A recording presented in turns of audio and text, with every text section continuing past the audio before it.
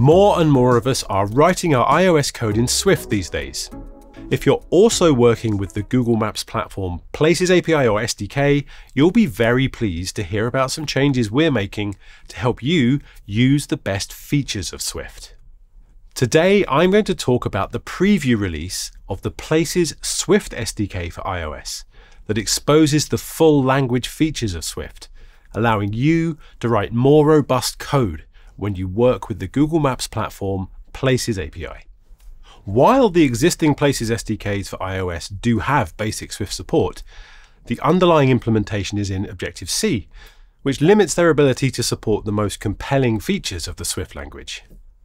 Rewriting the SDK in Swift now gives you access to more great language features such as type safety, Swift concurrency, and other idiomatic handling of types to enable you to write expressive, safe, and fast Swift code for your Places API implementations.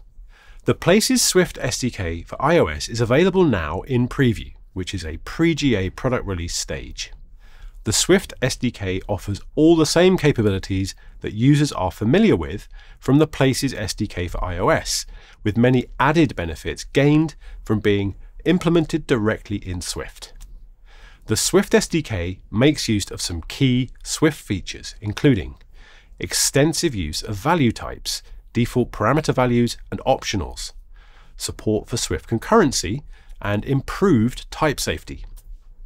Currently, the preview of the Places Swift SDK for iOS is available exclusively for the new Places API capabilities, which are the ones you can see listed here. So, now you have three options for bringing the Places API into your iOS app.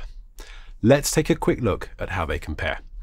Places SDK for iOS has been around the longest. It offers basic Swift support and a minimal set of APIs. To use it, you need to enable Places API in the Google console. Places SDK for iOS New also offers basic Swift support and adds nearby search and text search from the new Places APIs. To enable it, look for Places API New in the Google console. Places Swift SDK takes the capabilities of Places SDK for iOS New and adds full Swift support. As with all Places SDKs, there is support for integration using CocoaPods and Swift Package Manager. To use the SDK, you need to enable Places API New in the Google console on a project that has billing set up. To install the preview Swift SDK with Swift Package Manager, follow the installation instructions for Places SDK for iOS. You need to select version 9.2.0 or later, so check your version number carefully and make sure you choose the Google Places Swift package.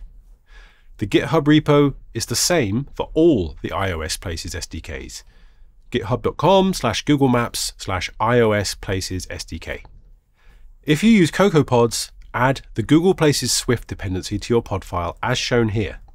You can also install the SDK manually. For full instructions, see the developer documentation. The new Swift SDK has different class names and syntax for initialization. To initialize the Swift SDK, you will need to change your code to use Places Client instead of GMS Places Client. Let's see how a typical autocomplete implementation might look with the Places Swift SDK for iOS. You could begin by updating the autocomplete request flow. The old code shown here uses a callback to request autocomplete suggestions. Callbacks can add complexity to code structure and error handling. The new code employs a switch await pattern instead. The request and response handling has been simplified with the Swift language support for concurrency using an asynchronous task through placesclient.fetch autocomplete suggestions. Don't worry too much about these details now. There is a full migration guide in the developer documentation to help you.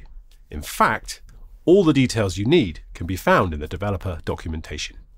You can find the link in the description. Okay, so there's nothing stopping you getting started with the Places Swift SDK for iOS, so you can begin using more great Swift language features in your Places API integrations. Check out the Swift SDK sample app in the GitHub repo here. If you have an existing Places SDK for iOS implementation, have a look at the migration guide. Otherwise, head over to the reference documentation to find out more. And don't forget to check the release notes to stay updated on key updates and changes. All the links I've shown here are included in the description below. Thanks for watching. We can't wait to see what you build.